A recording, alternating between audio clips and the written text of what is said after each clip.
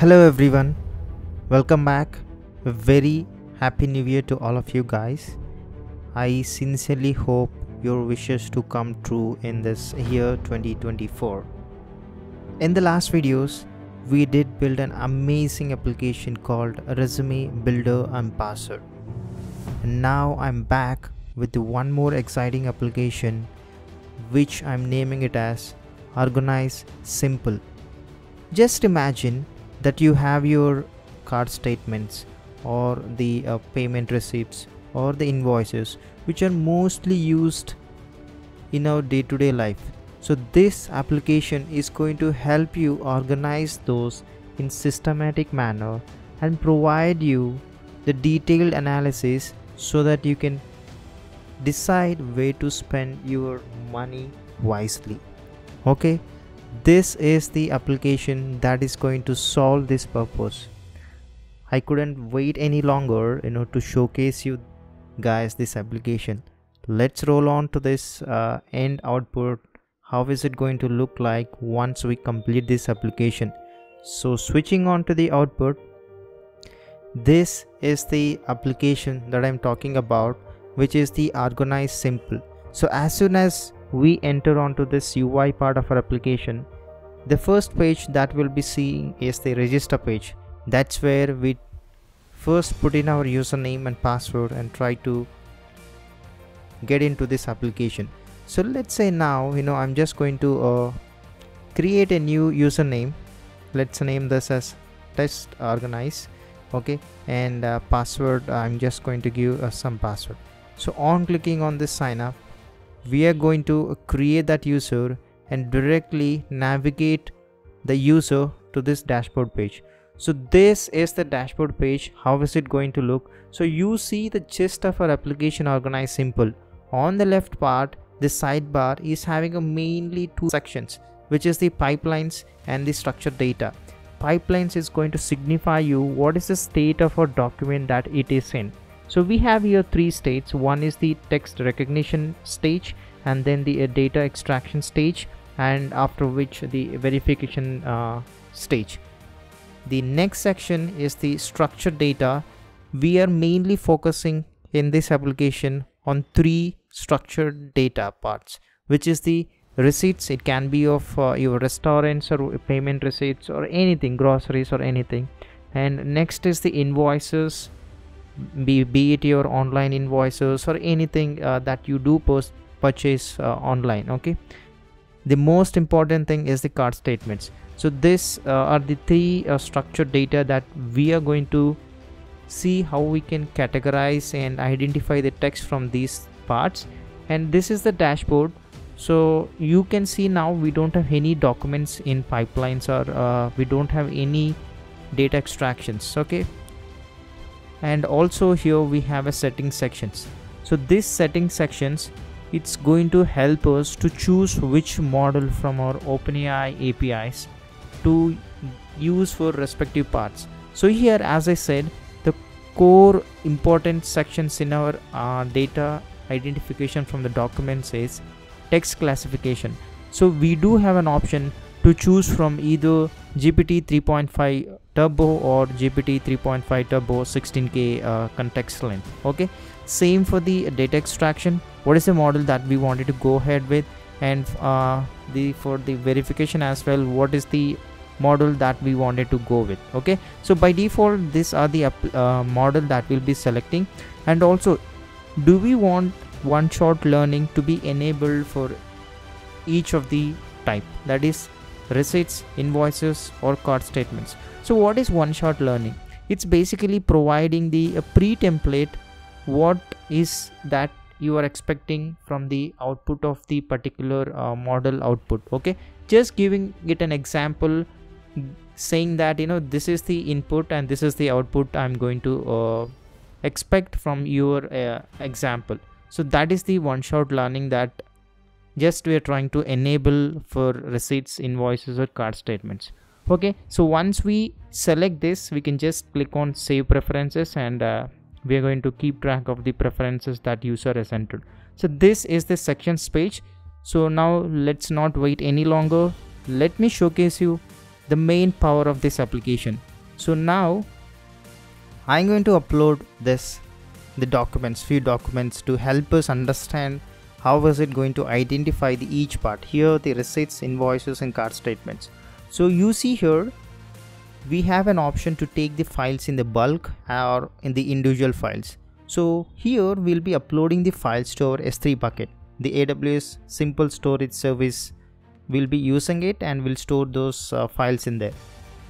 Now I wanted to directly showcase you the bulk processing. So here I'm just selecting this bulk processing, and you see here max at a time we can upload 10 PDF files. Okay, now I'm just going to have this 3 files selected. So that is the each example for each type, which is the invoice example, receipt example, and then the simple card statement. So as soon as I select them, you see the files that we have selected are uploaded, and we have an option to discard them as well. Okay, so now let me click on this upload. So what it's going to do is it's going to upload all the files to our S3 bucket. Okay, so if I just showcase you the files that are uploaded into this bucket, so switching on, if I just refresh here, so this is the bucket that I am uploading it to. So here these are the 3 files that the files have been uploaded. Okay, so now let's go back. So now we have the files uploaded. So you see here, as soon as we have uploaded, the file sits in our dashboard section. These are the documents that we have in this application. Next, you see here the status. What is the status that this each document is in? Now this is in to extract status, all the 3 documents, and once we click on this process, it's going to start the first process, which is the text recognition. So you see here, this was smart enough that we did use the GPT 3.45 Turbo 16K model to identify the text and help us categorize into 3 buckets. So here this was automatically categorizing into receipt. So this step was done, and also the text data extraction. You see here the stage we are in. Okay, once I confirm this is where the third stage, that is the data extraction. So this is going to identify the data present in our receipt and extract the data using this model, the GPT 3.5 Turbo 16K. So let's wait for this. So you see this was successfully extracted the data. Now going to the next step, this is where very important for us. You see what was the PDF file we did upload. We will be having this PDF view and also the text view that the data was extracted. So this is going to be very visually pleasing for the file that we did upload. And the right side you can see the structured data that we did extract from the this PDF. So if you see from who's the person and what is the category, you see here, we have a retail, groceries, restaurants, cafe, or other things that we can put this receipt into, and what is the date that it was created the receipt, and also what are the items. You see it was very clear what did we get from the PDF. Okay, so this is how we'll be identifying the info from this PDF. And you see you have an option to modify it as well. So let's say somehow it was not good enough to identify all parts of the text present in the PDF, then we have an option to edit it, or even the option to delete it, and this is going to be structured data. Okay, so once we have this structured data identified properly, you can see here food A, food B, food C, a drink D, a drink A, on all the quantity and the price and amount, it's correctly extracted. And you see here, for the few things, if you feel the total or the is not correct, you can just edit like this. Okay, so this is what I'm talking about.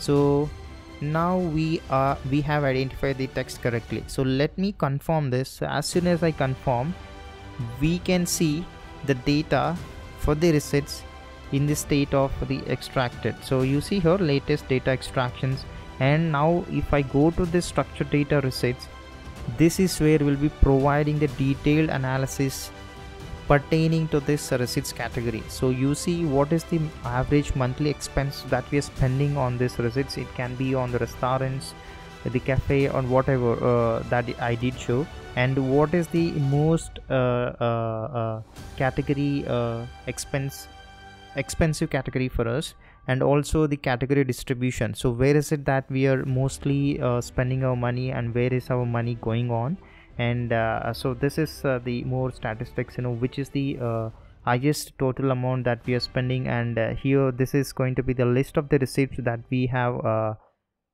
uploaded, and now we have an option to see this data that was extracted as well. So this is the receipt that we did upload, and now if you want the PDF to be displayed as well, we can see here the PDF, which is going to be really amazing application. Trust me, you're going to learn a lot of software engineering and lot of development experience from this application. Okay, so either we have an option to delete as well, and also the edit option. So if you just click on this edit, so as I said, you can again edit this part in case if the data was misidentified from the PDF. Okay, so this is the option. So now once I close this, so let's quickly see. You can see here few of them in the data extraction stages. You see here we have the two examples, which is for the sample card and other for the invoice sample.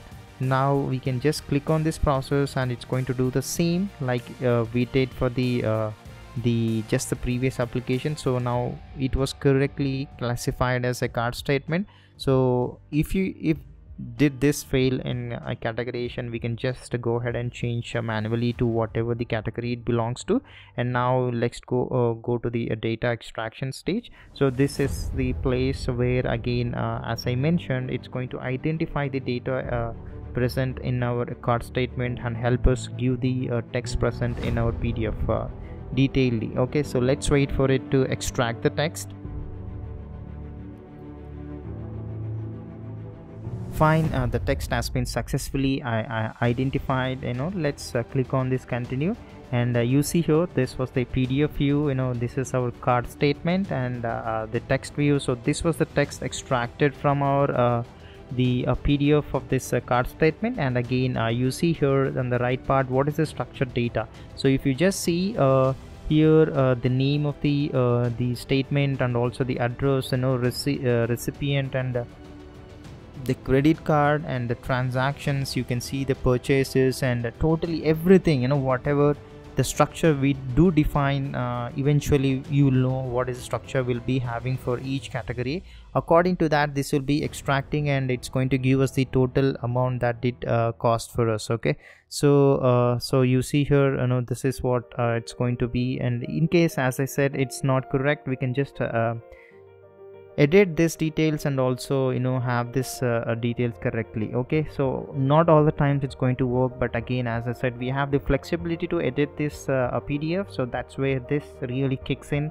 You can just identify and add again more transactions, and again edit this, delete this.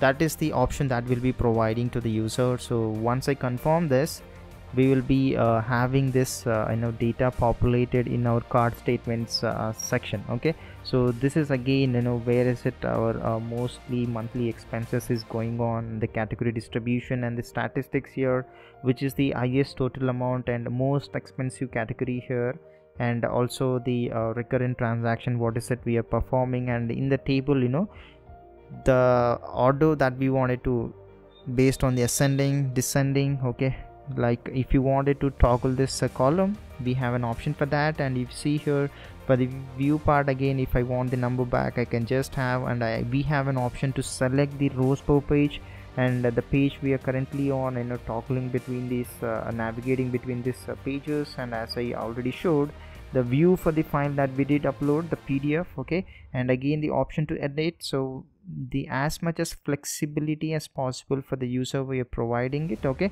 the same now we can do the same for the invoice, and invoice also it's going to be same. So once we process that same way, this data will be populated. So let me process this. So I'm just going to go to our dashboard. So here I'm just going to click on this. So we will compensate for each category. So it was identified as the invoice, and I'm just going to go to the step 2, which is for the structured data extraction. Let's wait for it to complete. So once it gets completed, we'll be able to see the text identified from this invoice, and we can verify the text and also have the option to edit the text. But in this case, yeah, fine. So it does take some time to identify the text, to process the text present in it. Sometimes we might see the failure, so we can just click on the retry thing and get it done. So it was successful. So now here, so this is the invoice, and the invoice number, what was the category and the date, then the from whom it was and to which guy, okay, and the items present in it, and what is the total amount of this invoice. Okay, so this, and again going to the text that it did pass from this PDF. So this is going to be this PDF view and the text view. So I'm just going to click on this, and we can verify if the data is correctly identified or not. Okay, so let's go back to the dashboard. So these are the latest data extraction we did, and you see here the categories that was we have a filter to only select certain categories. So here the receipts, invoices, or the card statement. So you see here I did just select the card statement. Okay, and also view, and also we can just filter by the file name here. So if I just click on this invoice, we have the option to filter it, and again to view this each file, and the option to delete this. Okay, so here we'll be seeing the prompt to delete it. Okay, and fine. So this was the way that I wanted to convey you how we are going to build this application. What is this application about? Okay, now the interesting part. Okay, let's go to the ask section. This is where you will have the things you wanted on your data in just a single sentence. Okay, let's say that you wanted to know what is the most expensive receipt you have in this data that you uploaded. So this is going to analyze all the data present in our dashboard and give us the details pertaining to the question that you have asked. So here you see that your most expensive receipt is this at a restaurant, and the total amount on this is 9495. So if I just go back here, you can see this was the amount and this was the details that it did give. So this is going to help us view the data in a simplest manner by analyzing all the data that we did upload. So whatever you wanted to know about your data, you are just a question away. Okay, so let's say, like, you know, how many invoices do I have? Okay, so let me just query this. So we should expect the answer to be 1. Let's see what it's going to say. See, you see here you have just 1 invoice. So this is how we are going to simplify the way we analyze our financial data and see and carefully see where it can go for our better growth. Okay, so this is what I wanted to showcase the application about, and this is going to be the very interesting application. And in the settings part, you know, you can even have the option to delete your account. Okay, so this is the application that I wanted to talk about. Hope you guys will like it. And also, now I've been listening to you guys, you know, this application will be building in a more professional manner, you know, right from the brainstorming sessions, you know, be it what are the tables that we are going to have in the backend, what is the relationship between them, and what are the pages that we'll be having in the front end part, and what are the UI components that will be required, and what is the way the front end and the back end is going to talk to each other, and the overall user flow, high level architecture of our application, and also we will have the pipelines, CI pipelines, continuous integration and continuous deployment pipeline.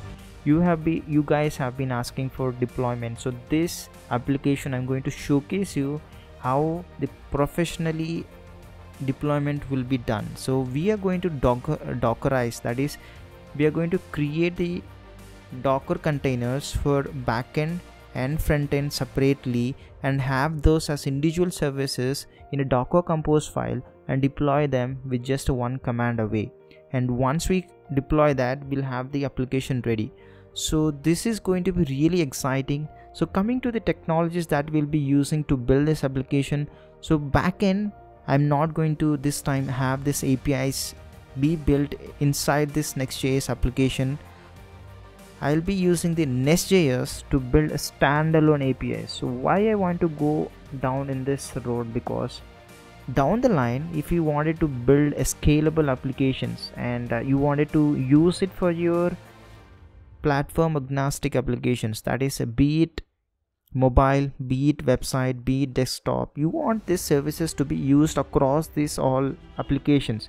So that's when the need for these standalone APIs would be in need of. So that's why I'll be building these APIs in NestJS, and I'm going to clearly explain you while we'll be starting this backend development. And also, you guys wanted the videos not to be completely merged in single video. You want the videos in chunks. So this time you'll be having that, and also I'll be clearly mentioning in the in the descriptions the timelines that you wanted. You'll have all the chunks for the backend, you'll have all the chunks for the front end, and you'll have the whole single video for the backend alone and whole single video for the front end alone, and combined also you'll have one video. So you guys have nothing to worry about. All you have to do is stay tuned and be on this channel. There'll be a lot more exciting content coming up. Hope you guys will like this application. If you did like this, please like, share and subscribe. Thank you so much. Stay tuned. I am going to say again, you will learn something better which you have never done before. Thank you so much.